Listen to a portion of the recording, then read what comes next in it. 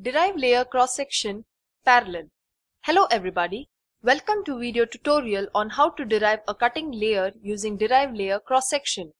For example, in the sample cross-section you will require layers parallel to top layer of the cross-section.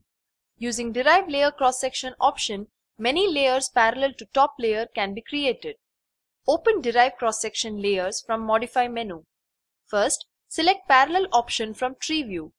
Click on the New button and specify a layer name, say Layer SDBC, as a resultant layer. Select first layer as carriageway layer, join layer as carriageway, enter height as -0.04, that is 40 mm from the top of the profile. Select Intersect Layer as carriageway. Select Project End in Join option. Select Checkbox Apply StartStop option then. Click Save button. New Derive layer gets created after saving above parallel setting. Similarly, you can create other layers for DBM, that is 85 mm, WMM, that is 150 mm, GSB layers using Derive cross-section parallel option.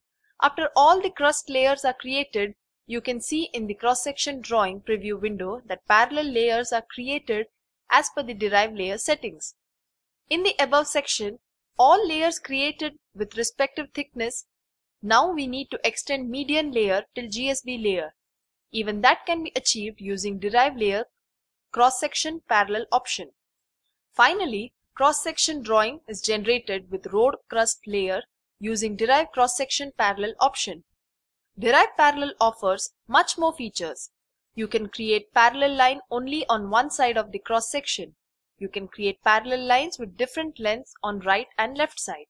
Thank you for watching this video. In the next video, you will learn how to derive a layer specific to road crust in a different way using road layer option.